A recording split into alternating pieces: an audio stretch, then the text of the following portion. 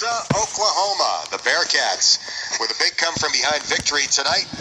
Down by 11 with less than 6 minutes to go, 5:58 to be exact. Cincinnati did not give up a field goal in the last 5:58, and the Bearcats came back to win the game 57-55. We are joined. Can you hear me, Dan? We can hear you. Okay. Yep. We are joined courtside by victorious head coach Mick Cronin. Tough night for much of the way, but boy, a gutsy last 5:58 for your team. Well, we finally got some shots to fall. Two things happened. We got some shots to fall, and we were able to finish possessions with a defensive rebound, which was a struggle all night. I've told you numerous times, I've told our team, the most important thing, I've been trying to keep them fresh so they're excited to play. The most important thing is not coming out and having another team be more physical and take the fight to you and win every loose ball category. And I've been giving the same speech over and over, but, all you got to do is look around the country. 7 of the top 10 lose. Multiple teams continue to get beat. So you got to give our kids credit. They continue to find a way to win. I think you got to give Tulsa credit. They were more physical than us for most of the evening, following their misses. They were obviously focused on being physical against us and winning the rebounding war. And, that'll get you beat. And it almost got us beat. Now, late in the last 5 minutes, we held them to one shot. And we also came up with some deflections and some steals, which won us the game. 10 steals ultimately made up for the lack of rebounding. And it got us some easy baskets in transition. And then what happens is you get into a little flow, and then shots fall for you. But we were able to get some stops down the stretch. Like I said, it was tough to get a rebound at times, which was really the killer for us. I mean, we blocked a shot and didn't even go after the ball, and they ended up getting a layup or 2 free throws out of it, which should have been a layup for us. And that just, that went on predominantly all night, and we were trying to shoot our way to victory instead of scrap our way to victory. And that's a dangerous thing. The last 5 minutes, I thought we scrapped our way to victory. And you got to give the kids credit. That's why the game's never over till it's over. Let me take you in the first half, Coach. You start out, you're down 9-0. Yeah. And for the most part of that first half, you're at a 9-point deficit. But I'm looking over at the bench, and you're just as calm as you're up by 9, but you know your team. So what's going through your mind? Well, I just kept trying to explain to those guys that other than adjustment-wise, we had to get out of man-to-man. We were struggling in our man. They're a smaller, quicker team, and I was very fearful of their dribble penetration. They opened the game with multiple layups, beating us off the dribble, and they were in a comfort zone. So I was deciding what adjustment we were going to make defensively, but at the same time, we opened the game missing wide open shots, miss a layup, miss wide open shots. But you got to start trying to scrap your way to victory. You got to get second shots. You got to get your feet underneath you. I kept telling the guys, I believe we got the better team when we play. The key is going to be, though, do we get out scrapped? And the one thing that, Kevin Johnson says in timeout huddles that helps me the whole time is, we got to worry about defense. I mean, he's constantly saying that. So it's, he's a senior. He understands that hustle and scrap and, how important it is to victory. And you can't worry about whether you're missing shots or not. You got to worry about taking good ones and going and trying to get an offensive rebound. There's no need to panic. I mean, it is what it is. I got upset a few times. You didn't see in some timeout huddles. It's some stuff that's just mind-boggling to me of people just ripping the ball away from our guys, which, we don't stand for that in the red and black. That's not something I really allow. When you look at, they did a good job, Tulsa did a good job of chasing you off the three-point line. They were really getting out to the three-point shooters, and I thought the saving grace of the offense, because your team always finds a way to adjust and figure out what they're doing and then counter that. And what the thing that I thought that really helped is the flashes to the middle. Yeah. That was wide open. Kevin made a couple plays there. Clark made a couple plays there.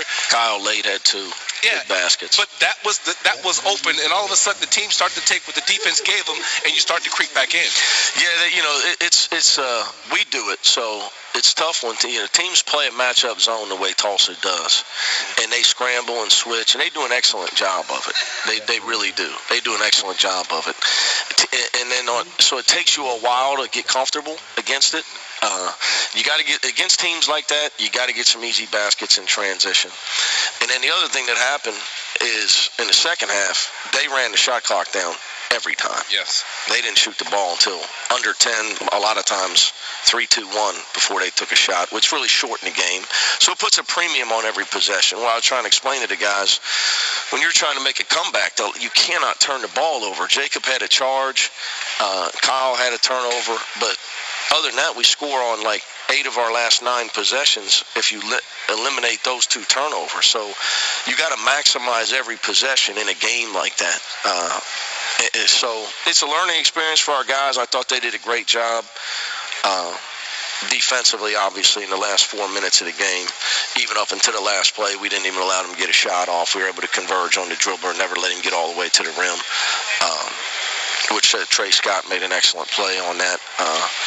But we got loose balls when we got those stops. We got the rebound and we got loose balls. And it was a game where we lost in that category for 35 minutes, really, until the last 5 minutes where we came up with the steals and the loose balls. And it gave us a chance to win. But then, obviously, we knocked down some shots. And, it's good to have Troy. I got a lot of faith in him. I know I had a timeout. We got the last steal, and I knew the shot clock was off. And it was no hesitation in my mind, just get everybody away from him. And I had a feeling he was going to get the foul line jumper. He had a size advantage, and the guy was probably going to be too concerned with him driving to the basket. And I'll take him in that slot every time. Obviously, he ended the Xavier game with that shot. He got a little closer this time and won the game against Tulsa. So, yeah, big shot for him. And, obviously, if you're in my situation, it's not a hard decision, to not call time out there when you got the ball in the senior's hands like that late in the game. 7:49 to go. The under 8 timeout. You're down by 7. And you start to go offense-defense. You start taking Kyle out, putting Kevin Johnson. Yeah, see, Kyle had 4. Exactly. You go offense-defense. But your defense turned up. And that last 7.5 minutes, Tulsa had 10 turnovers at that point. They turned it over 6 times. And your defense began to start converting. And the offense began to start making some shots. Well, that's what happened. Got some easy buckets on a couple steals. So 6 steals in the last 7 minutes was the difference in the game. Multiple guys got them, and we stepped it up. For the game, we give up 40%, which is high for us. But I'll say one other thing, about today. I thought it was huge. We made free throws. When you're struggling to score from the field, you must capitalize at the foul line. And their zone did a great job of keeping us out of the paint for the most part. But we made up for it with points in the paint. But we lose, with points off turnovers. We have 18 big points off their turnovers. Most of them late in the game. But you don't want to come out and you can't make a living giving up, losing the points in the paint by 8 and second chance points by 6. You're going to get beat most nights when you do that. We missed Nasir. Hopefully, his swelling will go down. He's got a bruise, and keep evaluating him day to day. I thought his physicality we really missed on the interior tonight. He's become an integral part of this team, and they pounded us inside for a good time tonight. We're an interesting team. If you see this, our guards do a better job of fighting around the post than our big guys. Like Troy, Kevin, Jake, Jaron, they're excellent. They fight around the post and almost never get scored on when they switch on to the other team's big guys. So we may be better off just continue to do that and let Kyle and Quad just try to space out on the perimeter and make them take a tough jumper over those guys if they can not get beat off the dribble, because our guards they're just better post defenders. I've never coached a team like that. I mean, it's not even close either. It is what it is. I mean, it's really amazing. Finally, Coach, we'll end with this. I've been saying to the legends and everybody fans that I can sing from the rooftops that this team is different. It's a special team. And I want you to talk a little bit about what makes this team special, because last year, Dan and I talked about over the broadcast, you're losing these games. Oh, yeah. And this year, this team refuses to lose. No lead is safe against the team because of the deflections and the pride that the senior leadership takes in this game. Well, I think Kyle's made a huge difference in the mojo and the karma and the spirit on our team. He's not perfect, obviously, and neither am I, but he never lacks for intensity, passion, preparation, and I think that he's lifted a lot of guys up. Now, obviously, you got a great player off the bench in Jaron Cumberland. Justin Jennifer, who didn't play much tonight, way better basketball player. Obviously, Nasir Brooks is going to be a big-time player for us. So, Trey Scott, tremendous attitude. All he wants to do is help his team win. So, obviously, Jacob Evans, a big-time player. So, our talent level's up. No question about that. So it's a combination of some things. I think there's no doubt our overall talent level is just better than it's been recently.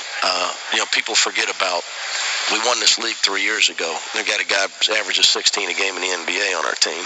Justin Jackson was pretty dang good.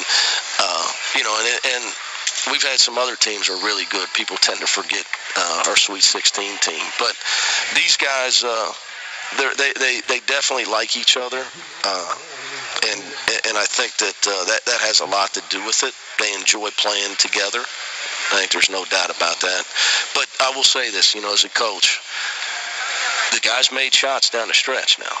I mean, Kyle slipped into that post. 3 in a row. Those are not easy shots. So, Karma's great, and his energy's great. Those are hard shots. He can get you some buckets when you need buckets.